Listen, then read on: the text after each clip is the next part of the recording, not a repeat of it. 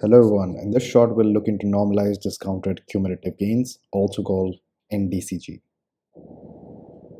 It's a popular metric used in measuring the ranking quality of the search systems, where it starts by manually addressing the search results and ranking them in a Likert scale from 0 to 3, where 3 means highly relevant, 1 to 2 is somewhat relevant, and 0 refers to irrelevant result in the search ranking.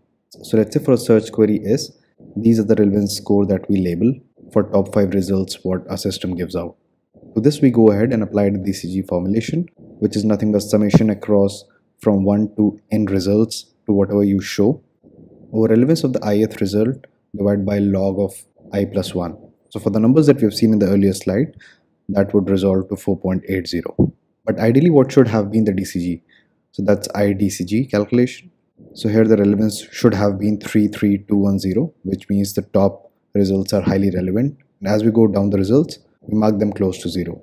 So this calculation comes out to be 6.32, which is the at max what we can reach. So for those two numbers, the normalized DCG would be nothing but the ratio of DCG and IDCG, which comes as 0.76. Now nDCG can vary from 0 to 1. The more it's close to 1 signifies the better results you have from your search ranking system.